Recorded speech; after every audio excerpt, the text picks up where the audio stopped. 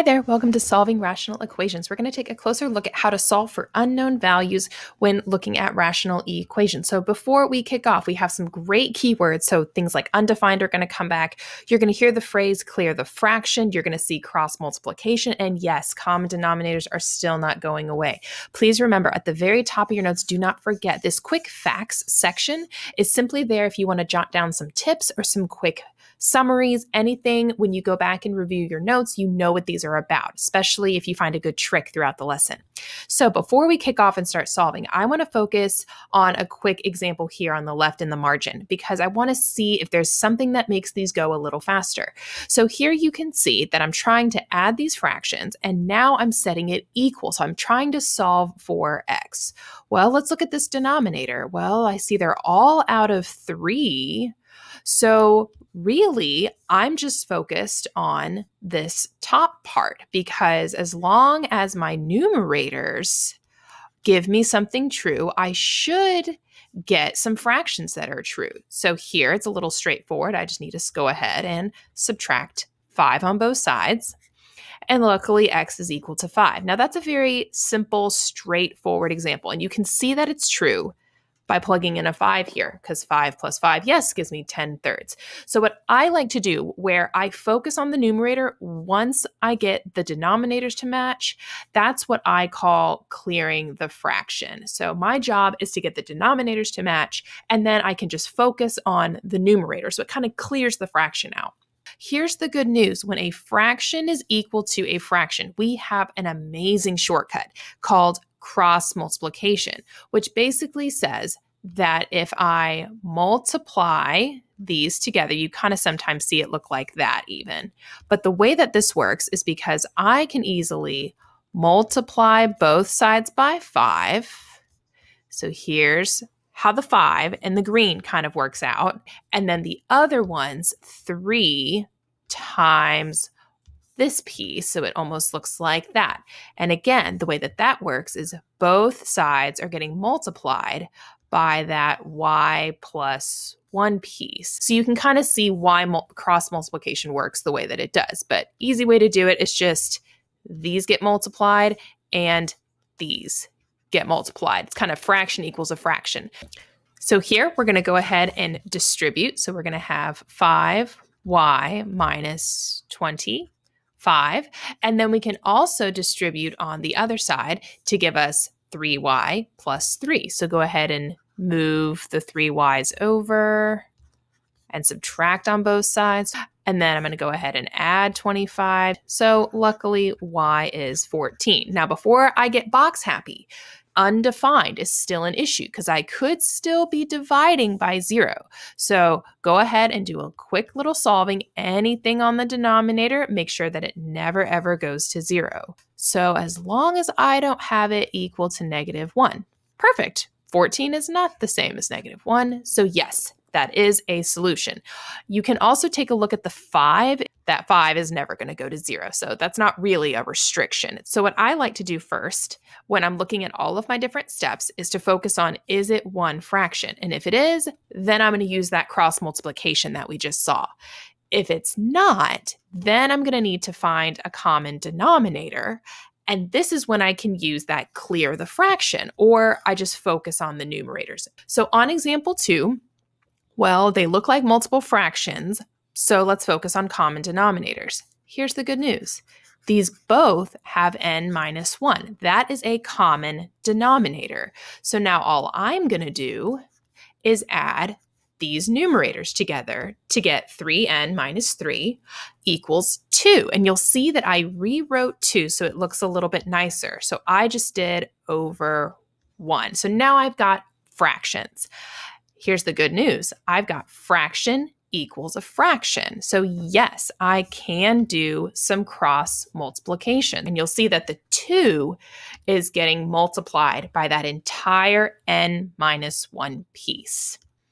All right, well, that's not really going to change, but I can distribute the 2.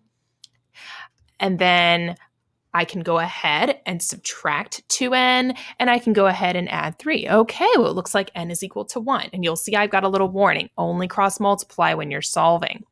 So looks like I'm good to go. Oh, here's the tricky part. Did I check for undefined? Because look at this. This is in the denominator.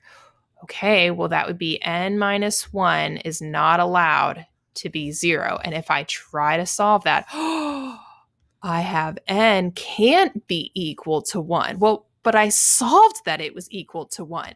So this case is a no solution. There is no solution for this one, because if you try, as you might, try to plug in 1, you end up dividing by 0. So it's not going to work. So this is a no solution example, and that can happen.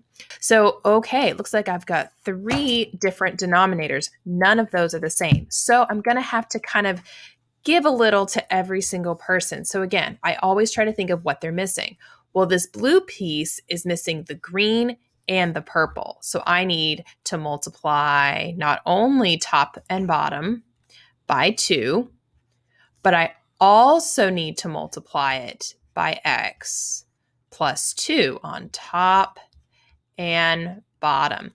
Okay, what's the second one missing? Well, this one's also missing a 2 on top and bottom, and it's also missing the blue piece, the x minus 1 on top and bottom. And the last purple piece is missing, okay, the blue and the green. So this needs to be an x minus 1 on top and bottom.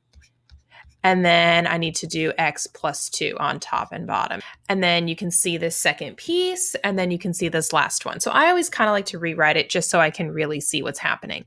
And now I see they all have a common denominator. So you know what that means. Now we can focus on the numerator. So you can always put a box around the numerator if that helps you find it. And then I'm going to go ahead and do some distributing. So here's that first part in the numerator. So 2 times 1, well, that's just 2. And then again, kind of that 2 times 1. And then you have equals the other side. So I'm going to go ahead and expand the other side. So it almost looks something kind of like that. And then I'm going to bring everything over to one side because I do see a quadratic. So once you subtract everything to the same side, okay, we're left with something a whole lot nicer. And then try to think about how that's going to factor. Well, what multiplies to -4 and adds to -1? Well, -4 and +1 are great choices, and it looks like I'm going to have 2 possibilities, 4 and -1. Now, before we start getting excited and boxing up some of those answers, it's kind of like that last one, because there's that blue piece, that can't go to 0, and the green piece, so x plus 2 cannot go to 0. So I have 2 possibilities. Okay, I got to make sure x is never 1 and x is never -2. Well, neither of those numbers are that. So you have 2 solutions.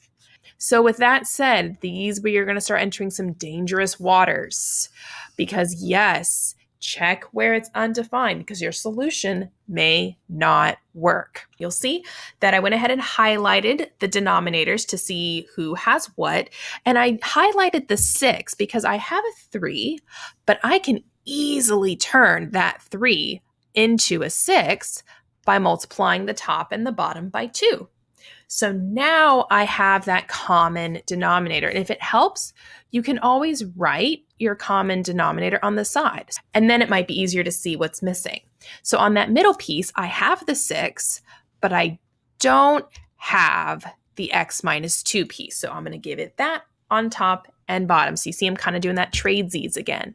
All right, I have the x minus 2, but I don't have the 6. So I just need to give it a 6 on top and bottom. Okay, and then you can go ahead and start to simplify. So I can go ahead and distribute that 2. So you can see that I have my common denominators. And then I can do the same thing on the other side. So that side we'll just need to be a little bit more careful about. So here's 5x squared minus 10x plus 6. And then looks like my denominators match. So I'm going to focus on the numerators. So here's just my purple pieces. And then subtract and move everything to one side. And then I'm left with something that kind of looks like that. Now, how is this going to factor? Just be careful. Make sure you always do first times the last. So 5 times 4, it multiplies to 20 and adds to negative 12. Well, negative 2 and negative 10. And if you do a little bit of grouping and you go ahead and rope your terms together, so what comes out of these two? What gets taken out of these two? You end up with a 5x minus 2 piece and an x minus 2 piece, which means you have 2 possibilities. We could have x is equal to 2/5, or we could have x is equal to 2. So right back to the beginning. Okay, let's check the denominators. Well, I have something that kind of looks like this. So I wanted to show you why the numbers in front really aren't going to affect those restrictions. Because right now, if I divide both sides by 6, I just have x minus 2 left. So as long as x is never 2, I'm good to go. Ooh, but this one was equal to 2. So that is your extraneous. That is not going to work. So we only have one solution, and it's at 2/5. This one, oh man, looks like factoring might help us because it looks like I have 3 different pieces. Well, hold your horses. Let's try to factor this piece over there because looks like what would multiply to negative 3 and add to 2. And it does factor, and it looks like I have those pieces on the other side. So it does end up being a little bit nicer. So this blue piece, okay, that's missing a -1. So I just need to give a -1 on top and on bottom. The second piece is missing the blue one, that x plus 3. So I'm going to give that to the top and the bottom. And the 4 already has both pieces. So now I've got my common denominators. So now just solve for the top. So I've got this orange piece plus this piece equals 4. And then we can go ahead and combine. So I've got 2x plus 2 is equal to 4. I can go ahead and move that 2 over, and it looks like x is equal to 1. So either of these 2 pieces, we never want them to go to 0. I never want to divide by 0. It's okay, so x can't be -3 and it can't be 1. But I just said that x was equal to 1. No solution. So no solution here. Because if you try to plug 1 right back in, I end up dividing by 0, and I can't do that. All right, here on number 5, again, it doesn't look like I have common denominators, but what multiplies to 6 and adds to 5?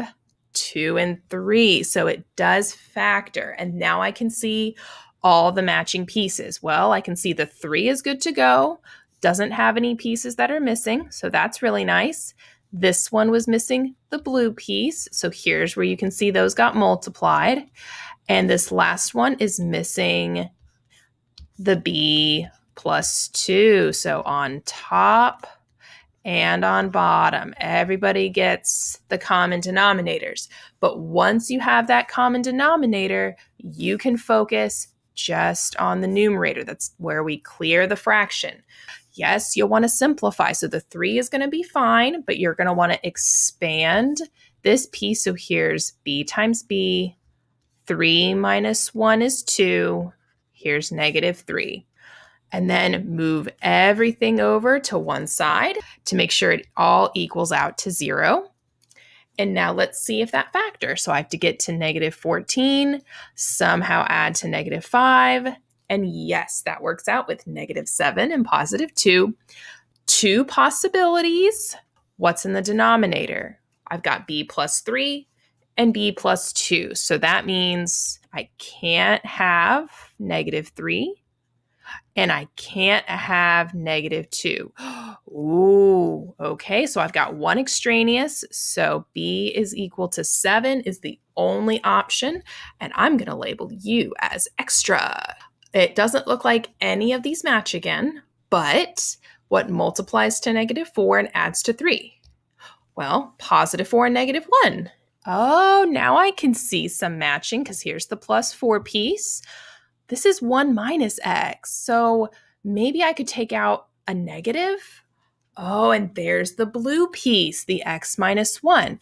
Here's a really nice shortcut. You've got a negative and a negative here. So let's just turn that into a positive in the purple. Now it's a whole lot easier to see what pieces I have and what's missing.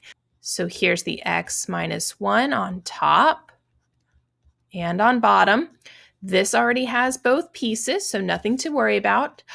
This one needs x plus 4, though. It's missing that on top and on bottom. And then you kind of see that I keep doing that. Once they all have a common denominator, I just solve whatever's on the top.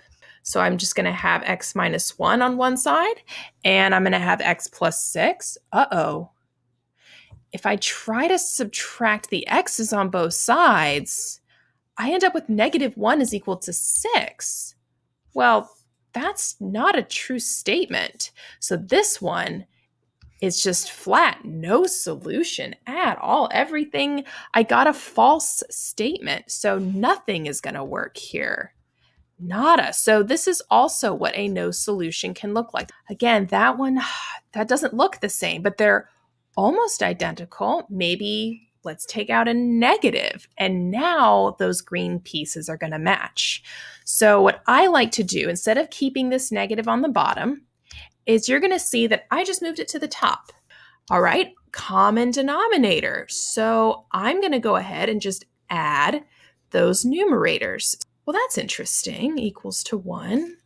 Well, x minus 1 divided by x minus 1, well, those are just going to cancel out. So it looks like I end up with 1 is equal to 1. Well, I'm pretty sure that's a true statement.